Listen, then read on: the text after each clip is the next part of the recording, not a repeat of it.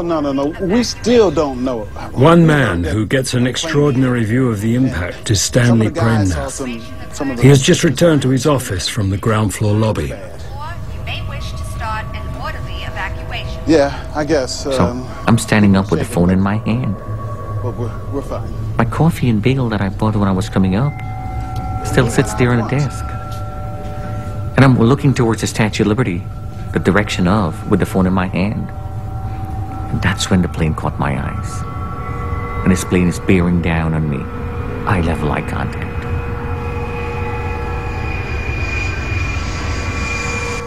I'm hypnotized standing up there. I'm not having time to react. All I'm looking at is this plane, and it's getting bigger. Lord, I can't do this, you take over. And I dove under my desk. What's the other jet doing? Holy... Oh my God!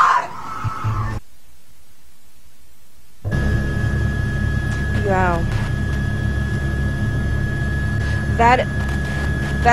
That apparently does look like it is in the other building at this point.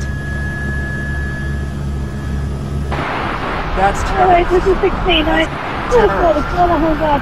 But he said a new explosion just happened at 2 World Trade Center on the 80th floor.